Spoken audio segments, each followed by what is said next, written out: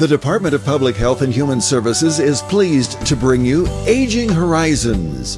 Medicare, Medicaid, Social Security, fraud, legal issues, veterans benefits, and caregiving. Aging Horizons is a program dedicated to inform and prepare Montanans on these timely issues, making a difference to you and your loved ones. Here now is today's program host. Hi folks, today on Aging Horizons, we've got one of our favorite guests back with us, Carl Roston. And Carl is the state suicide prevention coordinator. He always brings with him such great news, lots of hope, and lots of ways that we can help each other stay on the good side and avoid that suicide or suicidal thoughts. We have a lot to tell you about, so please stay with us. Every 65 seconds, someone is affected with Alzheimer's or other dementias. Many become isolated at a time when help is most needed. If you or someone you love is affected, help is available, both for people with memory loss and their caregivers. Memory loss can feel frightening, but you are not alone. Call the free 24/7 Alzheimer's Association helpline, 800-272-3900, for guidance and support. This is Bill. He just received his new Medicare card and is following some simple rules to protect himself from fraud. He knows to never give out his Medicare, Social Security, or bank number over the phone. And this is Nancy. She knows that to detect any problems, she always reads her Medicare Summary Notice or Medicare Advantage EOB to make sure the billing is correct. Both Bill and Nancy know that anything suspicious can be reported to Montana SMP at 1-800-551-3191. 45 years, 2 packs a day. It's like $80,000. I thought I was just hurting myself until I fell asleep in a chair with a cigarette. The whole house went up. I lost it all. I knew smoking was expensive, but I never thought it would cost me everything. The human heart. Even at its strongest, it's a fragile muscle. Chest and arm pain, shortness of breath, are signs of a heart under attack. But 3 numbers can save a life. Dial 911 at the first sign of a heart attack. Quick response from medical experts can save your life. I was 45 and it happened to me, a heart attack. Dialing 911 saved Ryan's life. Now he's here and he's healthy. This message sponsored by Mission Lifeline Montana. Hello everyone and welcome to Aging Horizons, brought to you by the Department of Public Health and Human Services. I'm your host, Kimi Everman, and as I said in our opener, we have one of our very favorite folks back to talk with us today. He always brings us so much good information, so many great resources, and as I said, lots and lots of hope. We have Carl Roston with us today. Hi. Carl, hi. Nice to have you. Thanks for having me. And Carl, you're the State Suicide Prevention Coordinator. Let's sort of, just for a baseline, let's step back and say, why do we need you? Okay. Well, there's a pretty big reason. Yeah, there is, and this is both Montana and national. But there's suicide is a major issue in our country. It's the 10th leading cause of death. Each year we lose about 47,000 people to suicide, and in Montana it's a major issue and has been for a long time. Over 100 years we've been near the top in suicide. We have a rate that's about double the national rate, and each year we lose more than 300 people to suicide in Montana.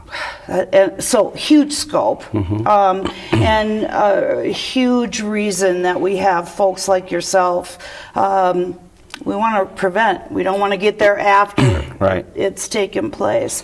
So why do you think Montana has been so especially vulnerable? Because you know, 100 years, that's a pretty long stretch of time. It is, and it's not just Montana. It's our region. It's the Rocky Mountain region. Sure. And there's suicide has multiple issues, multiple factors that contribute to it. And in the Rocky Mountain region, we really have a perfect storm as far as all those things happening at the same time. We're a northern state where we have less sunshine, which means we have less vitamin D. Vitamin D deficiencies are correlated with depression. We have populations. Our populations are the highest risk groups. Our veterans, our American Indian population, and our middle-aged men are huge. We have major issues with alcohol. It's one of the major contributing factors with suicide. Access to lethal means, primarily firearms. You know, we live in a gun culture. Probably one of the biggest ones is stigma. We have that cowboy mentality where we don't like to talk about our problems and see it as a weakness. And if you think you're a burden, how likely are you to ask for help? Right. We have issues with lack of behavioral health in our state. We have issues with economy, socioeconomic, rural. You know, crisis, it's hard to get crisis resources and to get to help, but also crisis resources back to them. And a new one is altitude. I mean, we're Rocky Mountain region, this is a worldwide issue, that there's now a correlation between suicide and altitude as far as metabolic stress caused by long-term oxygen deprivation. So there's multiple factors that play in, and you get all those together, and you have a high risk factor. And I think also, as we talked about off camera, you know, mix in the pandemic that we've been experiencing for the last several years, and you have just got a recipe for difficulty. Yeah, you know, initially we saw a drop in 2020 because people were coming together and kind of watching out, and that's kind of gone to the side. 2021 was a really bad year. We're hoping 2022 stabilizes a little bit and goes back to probably like 2019 type of numbers.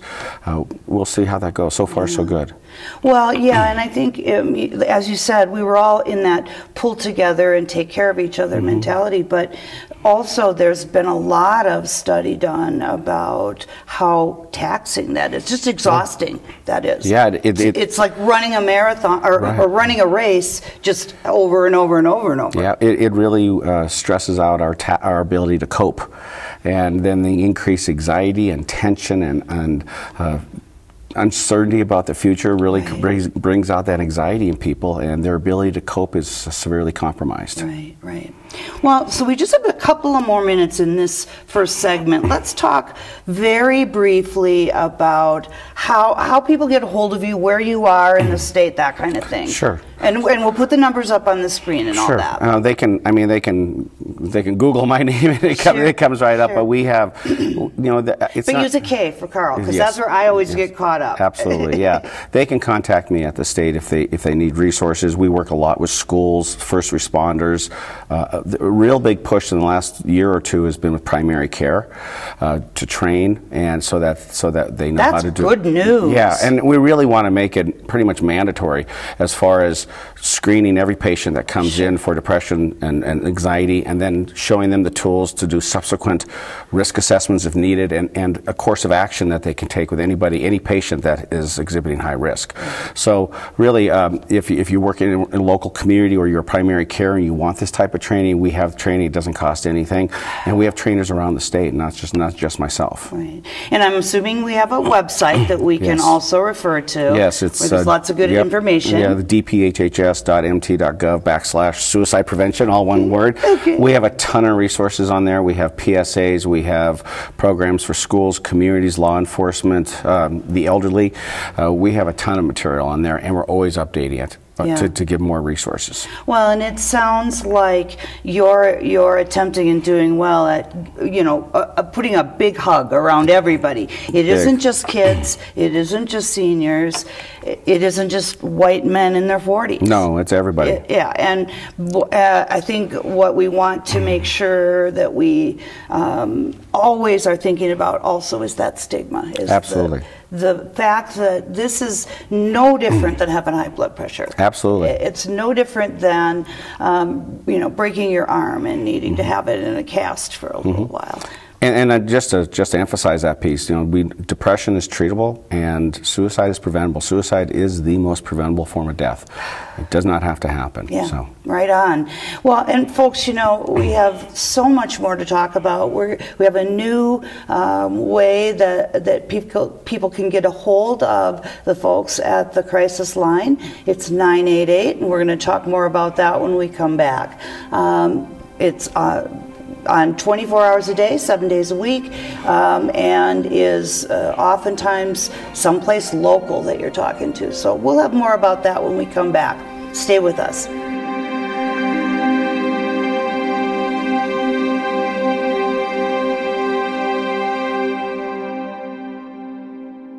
A think the most pleasant surprise when we turned 65 and signed up for Medicare Part B was finding out about our Welcome to Medicare preventive visit. It was free, and it gave us the opportunity to visit with our doctors and establish a plan for our health going forward. They reviewed our medical history, measured our height, weight, blood pressure, and counseled us on other risk factors. To learn more about Medicare's free or low-cost preventive and wellness benefits, call your local SHIP counselor at 800-551-3191. I mentioned it's free, right? Twice. Elder abuse is a growing problem, and it's happening right here in our Montana communities. At least 1 in 10 older adults are victims of physical or emotional abuse, financial exploitation, or neglect. To get help or report elder abuse, call your local area agency on aging or Adult Protective Services at 1-844-277-9300. I was the last guy you'd expect to get diabetes. I was a competitive runner and I always took care of myself. So when I was diagnosed, it kind of threw me. But it's really encouraging to know I'm not alone with it. There are a lot of other people going through the same things as I am. It takes some effort. You have to keep after it. Exercise, meds, and diet are the key. But there are a lot of folks who want me to succeed. Diabetes is not the end of the world. With effort and attitude, you can have a normal life. Flight 109, is that Evel Knievel on the runway? Whoa, Daredevil. You need a Montana Real ID to fly. Go to mtrealid.gov to make an appointment. Looks easier than jumping a canyon. Smile. I see you changed your name from Robert to Evil. Did you bring your name change documentation? I'm not trying to pull a stunt. Got the paperwork right there. Go to mtrealid.gov. Now I can fly. It's that easy. Hi everyone, welcome back to Aging Horizons. We're here with Carl Roston today, and Carl is the Suicide Prevention Coordinator for the state of Montana. Always good to have you, Carl. Yes, thank you. So we've talked a little bit about the scope and the fact that Montana has a dubious distinction of being pretty high up for numbers of suicides. So let's talk about how we can get involved with our family and friends. What are some of the warning signs? And probably one of the biggies for me would be, if you see one of those warning signs, how do you respond? So that you don't put that person off or make them somehow feel judged or like they need to shut down. Yeah, so one of the things that people often think is, oh, I didn't see any of the warning signs. And that's usually because they didn't know what to look for. What we know is 3/4 of the people that die by suicide gave warning signs. So a majority of the people do give warning signs, and there's multiple ones. One of the things that we use a mnemonic called Is Path Warm to kind of remember the major warning signs. But we have I is ideation. They start to communicate an intent of dying. There's often a change in their substance use. Either they start to use or they never used before, but there's a change in their pattern of behavior. Substance meaning alcohol or drugs. Yes. P is purposelessness. They start to give away things. They start to give away possessions. There's often a deterioration in personal hygiene. They stop taking care of themselves. There's often an anxiety or difficulty concentrating, lapses in short-term memory. Disruption in sleep is a big one, and it can go either way. It's too much or too little, but it's a change in their sleep patterns. There's often they start withdrawing. They start to pull away from people. They stop doing the things that they usually find pleasurable. That's a big one that we often look for. And there's an overall change in their mood. They start to become irritable, maybe a little bit revengeful in some of their thinking, and they're starting to act out of character. They're just not themselves. And the big thing that if you see these warning signs, ask the question, are you suicidal or are you thinking of killing yourself? It's a really scary thing, and people always think, one of the biggest myths out there is they think that, oh, if I ask the question, I could put the idea in their head. Not 1 ounce of research to support that. Not one. It's already there, isn't it, Carl? Absolutely. And on the contrary, asking somebody if they're suicidal validates their pain. It opens up communication, gives them an opportunity to talk, it offers hope. You can do no harm. And that's where if the person says, yeah, I have been, then you want to get them to help. And that's where I'll talk a little bit about 988. Okay. 988, the number's been there for a long time. But it used to be the 800-273-TALK, a Sure, long yeah. 10-digit number. It's now been shortened starting in mid-July nationally. It went from the 10-digit number down to 988. And it is, in Montana specifically, it stays in state. About 96% of the calls stay in state. That's very wonderful. Yeah, and that's a resource if you are the one that's actually suicidal, or if you're worried about somebody, that they can connect you, they can walk you through what to do, they can connect you to resources that are necessary in your community. And when you talk about right around 95% of those calls stay in Montana, I just want to point out to our audience how huge that is. It is. We have one of the highest in the country. And you get to talk to someone who understands where you are geographically, economically, socioeconomically, I mean, all those things. And these are trained professionals that can do a risk assessment on the phone, and they can determine if the person needs to go to the hospital or if they need to connect with the 911 system and have first responders come. They can make that determination, and they're there for anybody. The nice thing is that this is an effective tool in intervening. In Montana, we get about 10,000 calls a year. 77% of the calls, the issue is resolved on the phone. Only about 8% require immediate emergency response.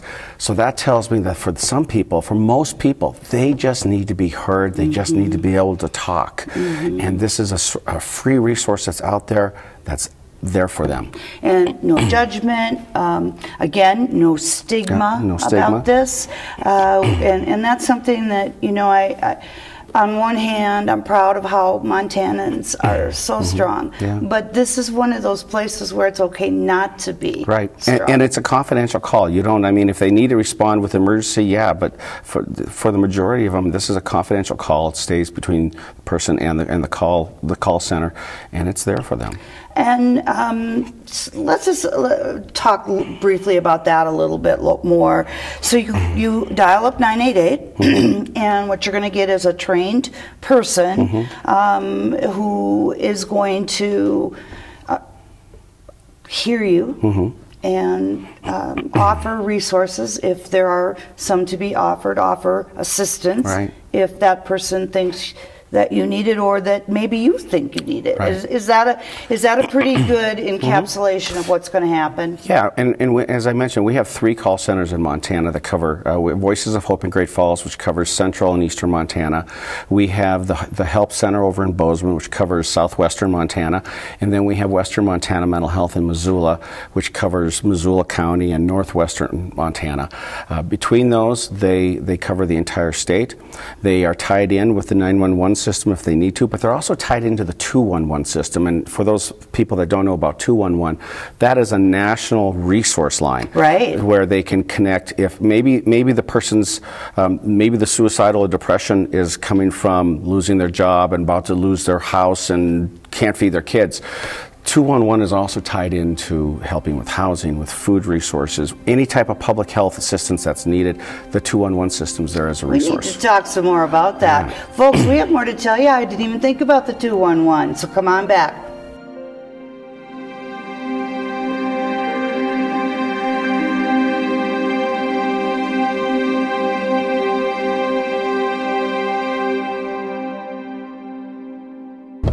I've been shooting since I was young. It's something I've always enjoyed. I wasn't feeling like myself, but my friend noticed. He asked if he could hold onto my guns temporarily. At first, I was a little shocked, but then I agreed. I think he saved my life that day.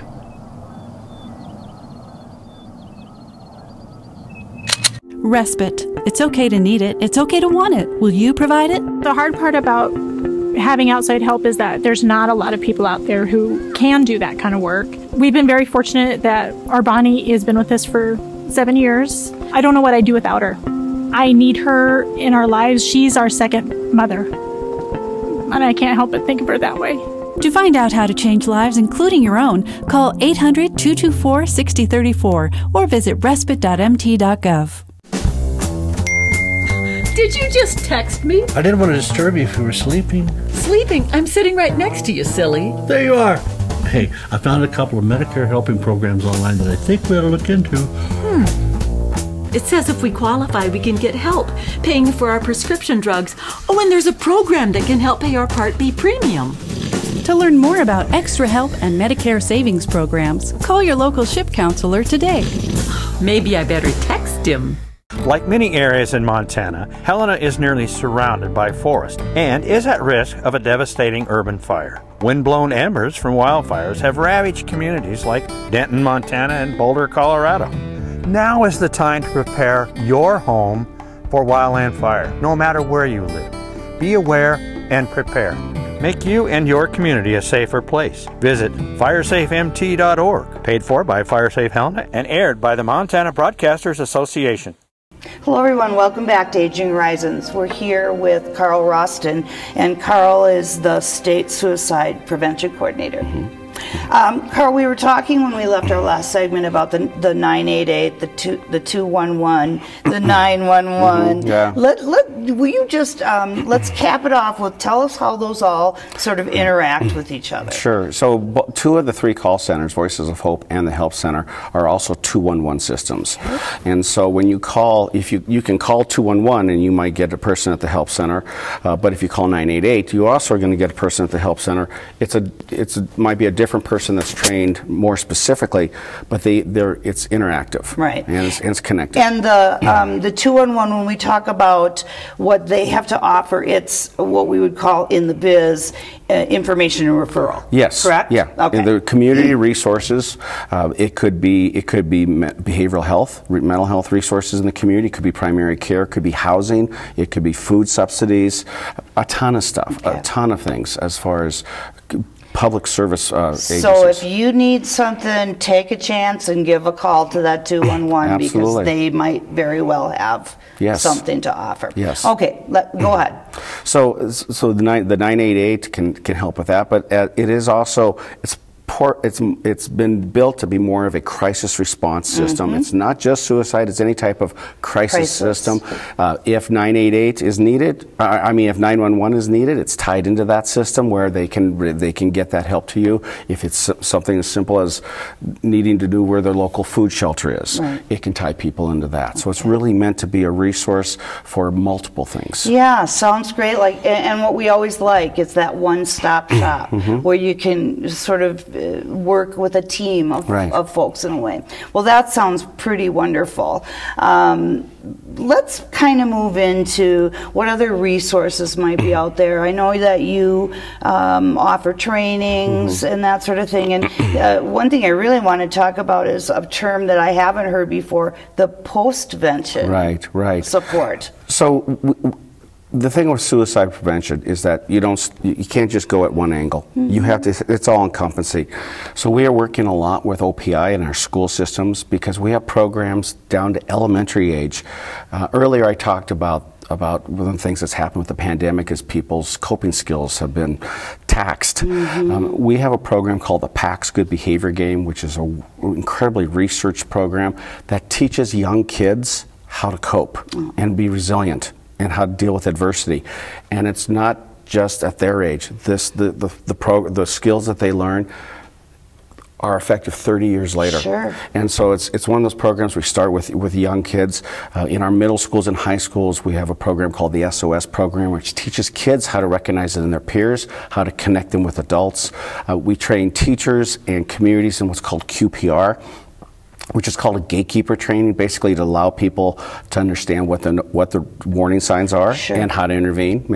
Much of what I've already talked about. The big one is with primary care. We will never have enough behavioral health in our state. We have too large of an area with too few people to really justify it. But we do have primary care. And we're really pushing out what's called the Zero Suicide Initiative. And it's basically that suicide prevention becomes part of the healthcare system from point of contact to when they leave.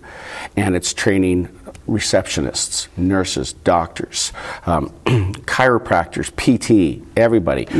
And the suicide prevention piece and the screening, we are really calling for and really want universal screening. It has to become the next vital sign. You know, everyone, when you go to the doctor, you step on the scale, they take your blood pressure, they catch your oxygen. Asking about depression needs to be the next vital sign. And this is to go down to about age 12. We know that early identification has the best prognosis.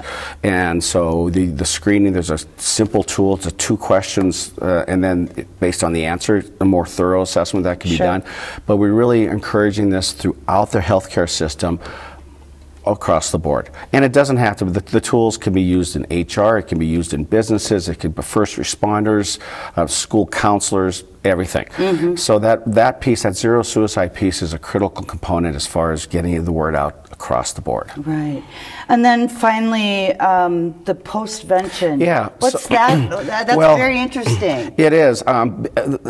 Postvention, one of the things that happens with suicide, unfortunately, is there's what's called suicide contagion. It has a ripple effect.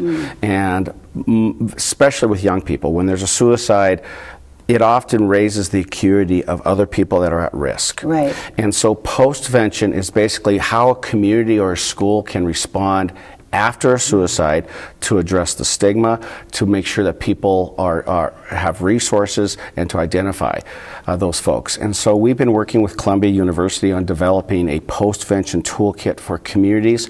It'll be done at the county level.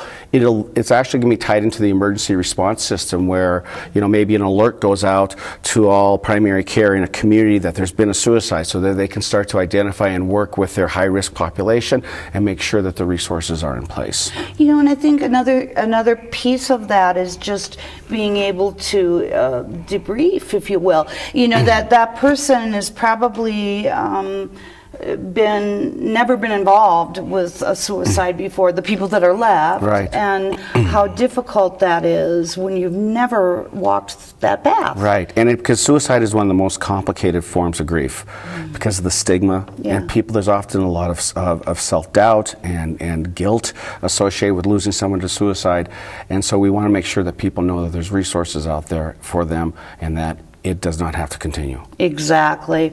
Well, Carl, it's been great having you here again. You know, and I almost feel bad saying it's great to have you here, and yet you bring us such good information and so much hope. In 10 seconds or less, what's the most important thing? Hope. Ask the question. Reach out. Learn the warning signs, and use the resources that are available. Right. The suicide is a preventable form of death. Thank you so much. Yes, thank you. And you know, folks, it's true. It's the most preventable, and it's also something that we need to get rid of that stigma. If you reach out and you need some assistance, that's great, and we're happy that you do it. For Aging Horizons, I'm Kimmy Everman.